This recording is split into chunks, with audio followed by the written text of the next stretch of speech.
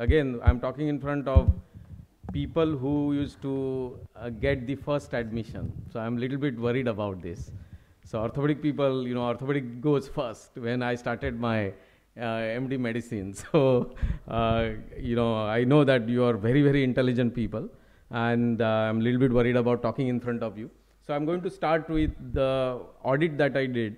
So when I went to England first time in 2004, in my non-London job, which was in Addenbrooke's and Queen Elizabeth Hospital with my appraiser, Dr. Jane Keedon, she told me, let's do a realistic audit where we evaluated 500 post-mortem medical patients, medical post-mortems, both surgical and medical, of which we found that 6% had pulmonary embolism and 1.6% of them, primary cause of death was pulmonary embolism. Half of them were medical patients and half of them were surgical and orthopedic patients. More than half of these patients received only aspirin for 3 weeks as thromboprophylaxis. And majority of these patients who are on aspirin were actually surgical patients, and medical doctors were not behind. There were not even aspirin prescription for thromboprophylaxis. So we implemented a year protocol for continuation, and which was subsequently continued for 6 years with Clexane prophylaxis for every high-risk medical and surgical patients for 14 days, and for all patients who are at high risk during risk assessment. I'll show you what that means. And there is a prospective assessment at the end of 6 years with postmortem evaluation as well as in-ward evaluation. And we found that there is nearly 10 times reduction in pulmonary embolism and 10 times reduction in fatal pulmonary embolism. Because this audit was closed at the primary endpoint, I don't know why these 1.8% people still died of pulmonary embolism. So I don't have that data. But subsequently, this work was taken by King's College Hospital in London by Rupen Arya. And this is incorporated into their national guideline, NICE guideline in NG 89. And they say that VT risk assessment we do in 95% of admitted patients in England now. And post-discharge VT deaths continue to fall subsequently over a period of time. And this is a 16-year follow-up of that audit in England, which is recently published by the NICE. So why it is important? How serious is the VTE problem? So if you look at DVT and pulmonary embolism and its complications, the burden of the disease is more than AIDS and breast cancer combined. 6% of medical admissions and 15% of surgical admissions develop a blood clot, of which 1/3 develop clinical or subclinical pulmonary embolism. And majority of these episodes of DVT in orthopedic and surgical patients are actually after the discharge. And if it is a hematology patient, it's considered very, very small percentage. Actually, most of these cause pulmonary embolisms and death are completely preventable deaths. So how do you risk assess? If you look at highest risk patients are actually orthopedic patients and spine surgery patients. So that all patients who are going through knee and hip replacement as well as major surgery and spine surgery and immobilization are considered as high risk patients. And there are various sort of risk assessment protocol. This is a Padua protocol that medicine people follow for risk assessment. We can use that as well. And if you look at low risk patients who have a risk of development of a blood clot, and a high risk patient, if you use with prophylaxis, they almost match the low risk patients. And if you consider high risk patient without prophylaxis, there are progressive events and associated deaths. These guidelines, these slides are picked up from ACCP as well as American Society of Orthopedic Guidelines and NICE, which is a Scottish guideline where our audit work was subsequently published. So we'll go through each factor that was used for prevention of DVT and pulmonary embolism. So what is the role of inferior vena cava filter, IVC filter? So for treatment and prevention of DVT, both IVC filter has no role, excepting only in one set of patients where there is an active anticoagulation contraindications, where patients recently have an intracerebral bleed or a GI bleed, and there is a contraindication for use only for temporary purpose. You can use IVC filter. There is nothing like permanent IVC filter currently in medicine. Only for temporary retrievable IVC filter till that contraindication is removed. That is the only indication for IVC filter. In fact, it increases the risk of DVT by mechanical manipulation of inferior vena cava. Mechanical thromboprophylaxis, this is again published work from King's College to say that patients who are using compression stockings have significantly reduced risk of development of a blood clot, particularly in low risk patients, and patients who are high risk. When it's used in combination with pharmacological drug like Clexane or rivaroxaban, they have almost 75 to 80% reduction in the risk of development of pulmonary embolism. However, these DVT stockings need to be thigh length, not a knee length DVT stockings, and they need to be used pre-operatively and continued post-op till full mobilization. So those factors are absolutely relevant. So if you look at here, when in high-risk patient, if you use DVT stockings along with a drug, it reduces your DVT risk to 1/4, and it reduces your pulmonary embolism risk to 1/3. So it has so much impact in the reduction of a DVT and pulmonary embolism. What is about aspirin? Aspirin has no benefit in prevention of venous thromboembolism, either DVT or pulmonary embolism. And all guidelines, including Scottish guidelines, UK guidelines, would tell you not to use aspirin as a singular agent, even in low-risk patients, for prevention of a blood clot. And these are the recommendations from the same guidelines. It says that do not use aspirin alone. Extended prophylaxis definitely has more benefit. And patients who are using THR or TKR, both combination of mechanical as well as pharmacological agents have reduced DVT as well as pulmonary embolism. Thromboprophylaxis. So now we looked at aspirin, now we looked at mechanical thromboprophylaxis. Let's go to the medicines that we use from unfractionated heparin. Unfractionated heparin, that heparin we used to use 15 years back. Unfractionated heparin has a half-life of less than an hour. So if you use it twice in a day, unfractionated heparin, for at least 8 hours, your patient does not have anticoagulant on board, and hence it is not recommended for prevention of blood clot.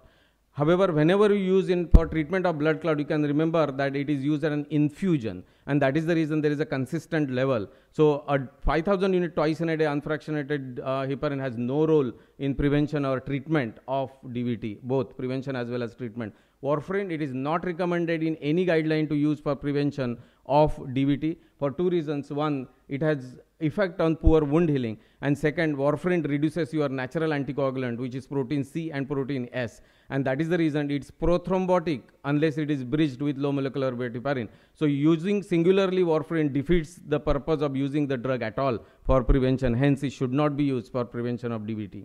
Pharmacological prophylaxis, low molecular weight heparin is highly effective, and then whenever you do not want to use low molecular weight heparin like Clexane or Fragmin, then the other drugs, direct oral anticoagulant like apixaban, dabigatran, rivaroxaban and fondaparinux. These are 4 drugs that are highly effective in prevention of DVT and pulmonary embolism in patients with knee, hip as well as other orthopedic surgeries.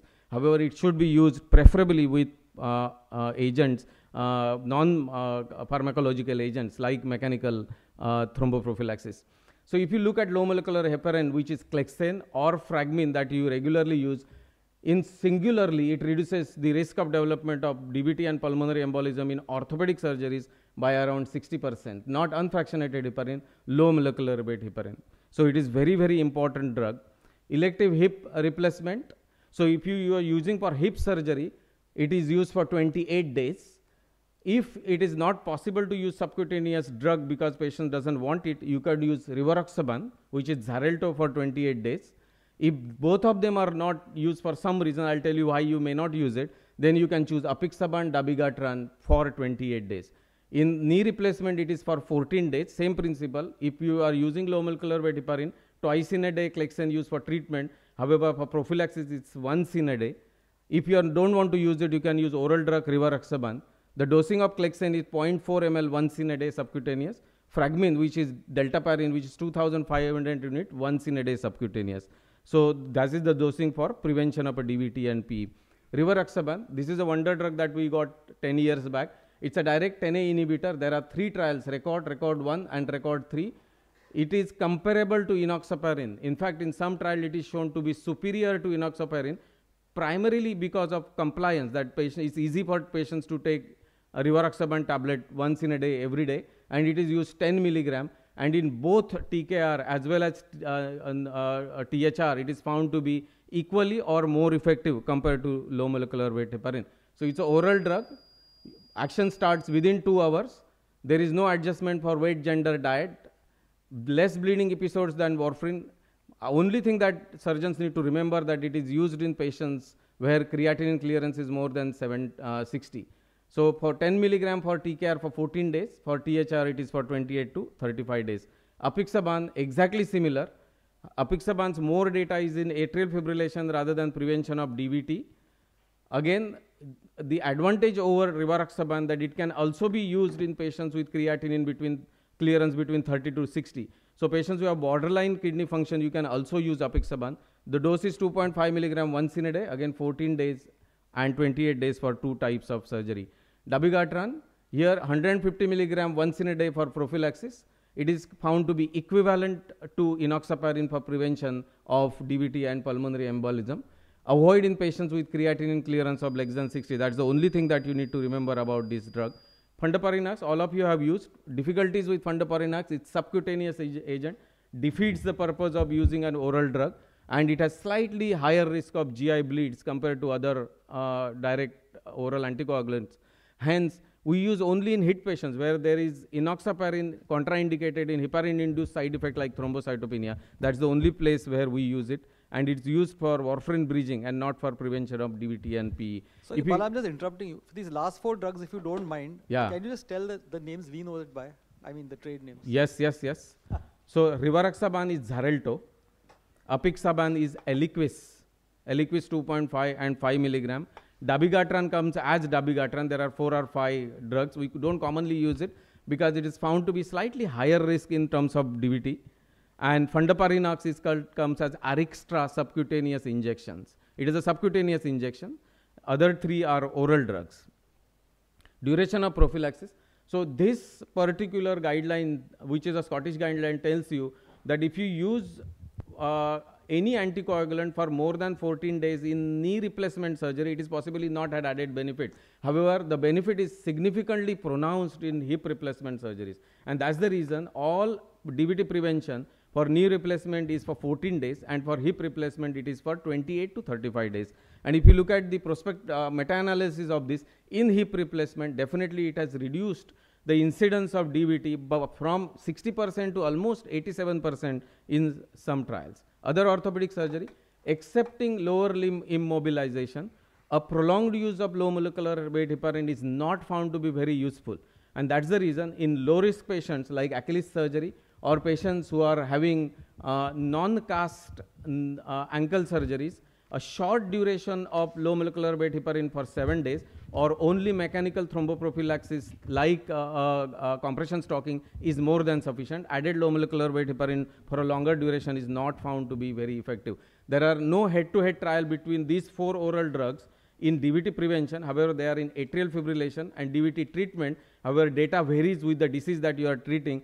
Apixaban's advantage, Eliquis's advantage over Xarelto is it can be used in patients with creatinine clearance up to 30, even 30 to 60, while in other patients, other drugs, it is more than 60. This is atrial fibrillation data which shows rivaroxaban is better in those patients.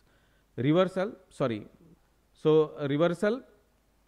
if you have done the excessive job for some reason, low molecular weight and unfractionated heparin can be reversed 3 hours from the last dose by protamine sulfate. Do not use it beyond 3 hours because it occupies antithrombin 3 and works as an anticoagulant.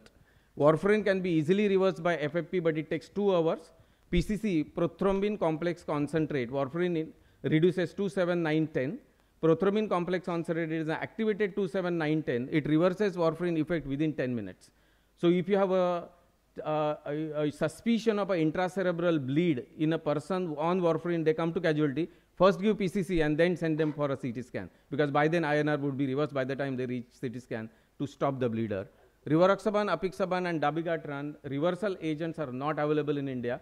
They are procured on name patient basis, which takes 5 days. So that is the only disadvantage of newer oral anticoagulant, that we do not have a drug. However, if you look at the incidence of intracerebral bleed and major bleeds in patients who are on aspirin and warfarin together is much, much higher compared to newer oral anticoagulants because of fluctuation in the INR in patients with warfarin.